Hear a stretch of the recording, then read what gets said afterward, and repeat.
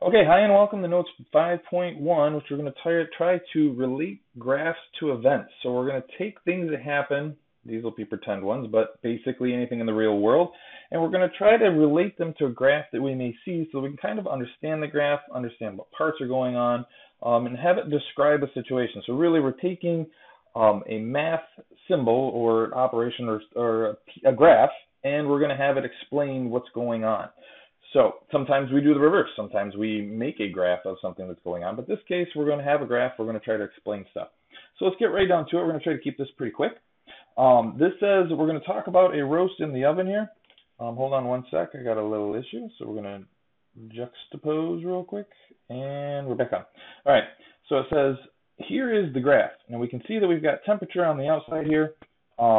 And we're versus time. That's the most important thing to pay attention to when you have a graph is what are our two axes here.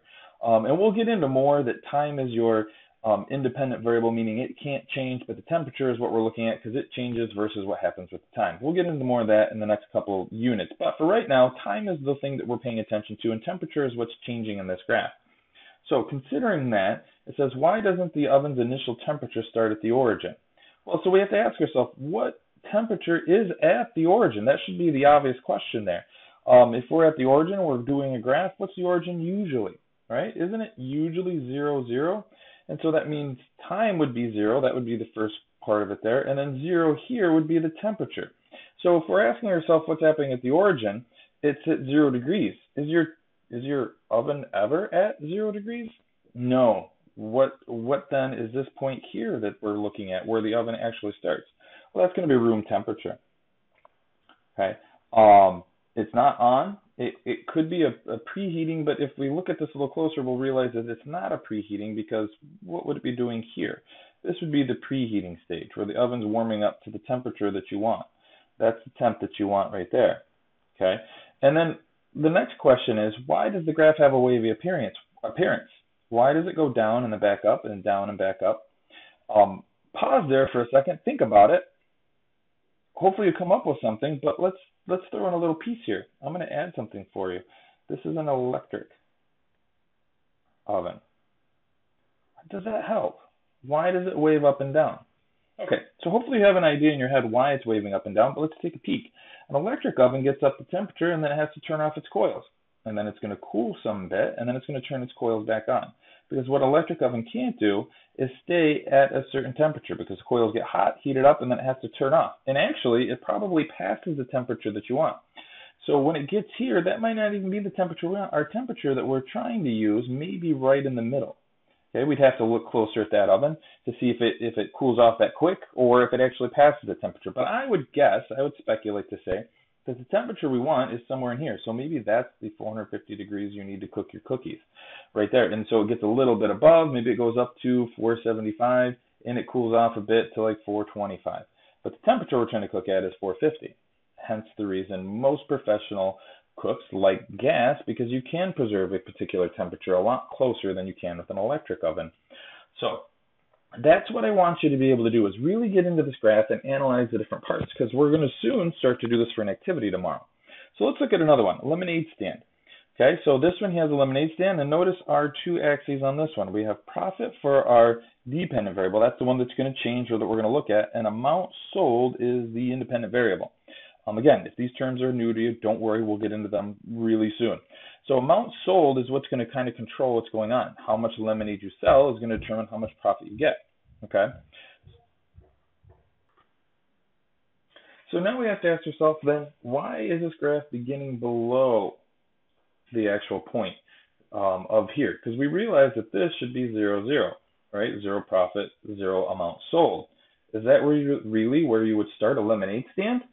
I mean, if you got a lemonade stand, right, you run in the house, you grab a table, you grab your mom's lemonade, you grab some sugar, maybe some lemons if you're making it that way, maybe you grab a lemonade mix, but everything you're grabbing from your mom's cabinet or your dad's, was that free? I mean, it's free to you because you're a kid, right? But really, didn't somebody have to buy that? Shouldn't there have been some expenditures there? So the reason that we're starting below, right, and that would indicate, and think about this, right, if we go down in profit, if these are positive values up here, these are negative values down here, we're going down into the negative because we actually have to spend some money to be able to buy the materials to do the lemonade stand. So the reason that it starts below is because you have to purchase materials. Okay, that's your startup cost, let's say. All right, so the next question then says, what is the meaning of the point where the graph crosses the horizontal axis? So what happens here? So obviously, as we move along this way across the amount sold, that means more lemonade sold. And as we sell, we're making some money, right? We're gaining money, so we're going up in money. So what point happens here? This is what we like to refer to as the break-even point. Now, why is it called the break-even point? Well, it's kind of like what it says. It's where you break even. You have sold the amount of lemonade in this case, and you've made enough money to cover everything that you spent to get started. So everything that you make past that point is profit. That's actual money that you get to keep. That's a benefit to what you did, right? So that would be the break-even point. So let's take a look at one more before we move on to the next part here. It says a hot piece of aluminum foil cools to a temperature of the room. So circle the graph that matches the situation. Explain what is correct, what is incorrect for each of the other three graphs. So hopefully you've already had this done. We're going to go ahead and take a look. It should be B. That's what you should have come up with. But now the more important part is we need to explain why each of these are incorrect. Well, why is this one incorrect? Again, before we get too far along with this, we're looking at time versus temperature. So that means as we move to the right, our time is advancing and our temperature then is changing accordingly. In this particular case, what's happening to the temperature as we move forward in time?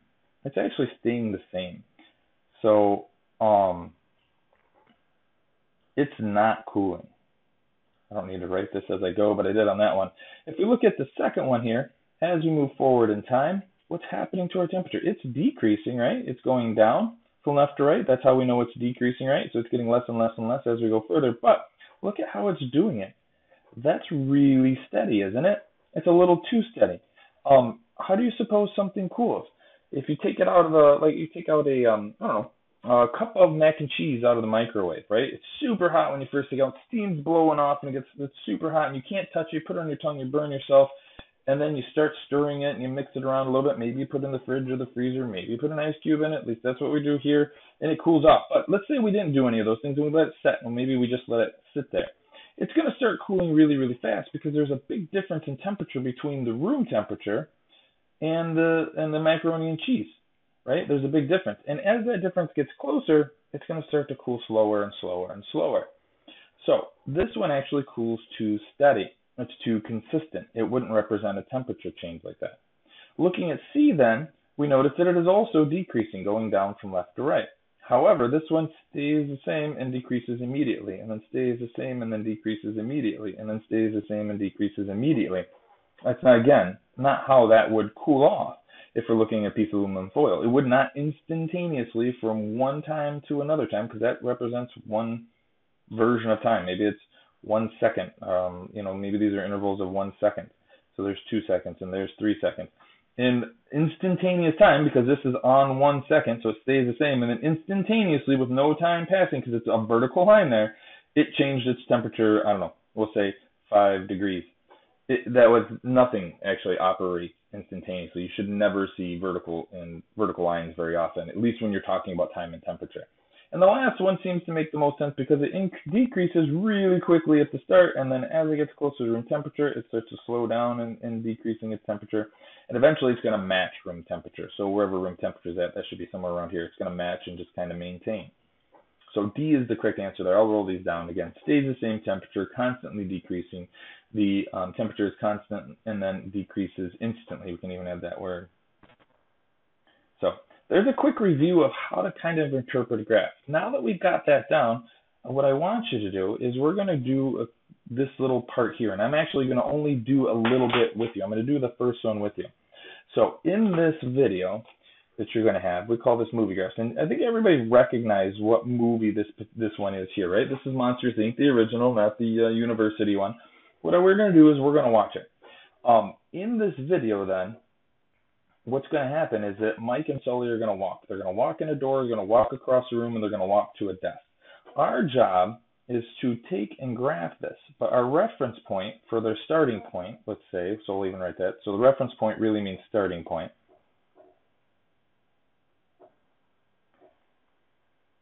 Okay, And we're going to map the distance versus time. Again, know your axes. So this is seconds in time, and this is distance in meters. The meters aren't too, and seconds aren't too important because we're not going to be that exact. We're going to just do a sketch. So our starting point's the door. So we're going to map their movements from the door as they enter into the room, and we're going to record anything that happens, and we're going to try to graph it. So basically, kind of the reverse of what we just did in that worksheet 5.1. So looking at this, I'm going to go ahead and start the video, and we're going to map. I'm going to just do Sully with you, and then you're going to finish this off on your own. Okay? So looking at Sully, if you remember, which one's Sully? Do you remember which one's Sully here, and which one's Mike? This is Sully, and this is Mike here, right? Mike Grabowski, the little green guy. We're going to map Sully, so his movements as we play through it once.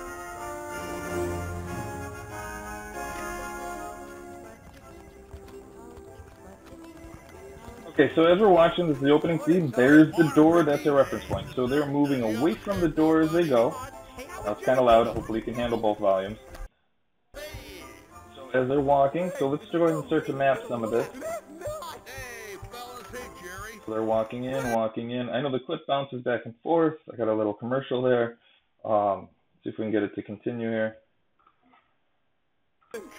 Okay, so notice that they started to walk. Again, we're mapping Sully. He stops. So let's go ahead and make him stop. So what does stopping look like? It should look like a constant line, right? So he stops, he stops, he stops. He turns around, and now he proceeds to walk ahead again. So he's walking, walking, same kind of constant speed.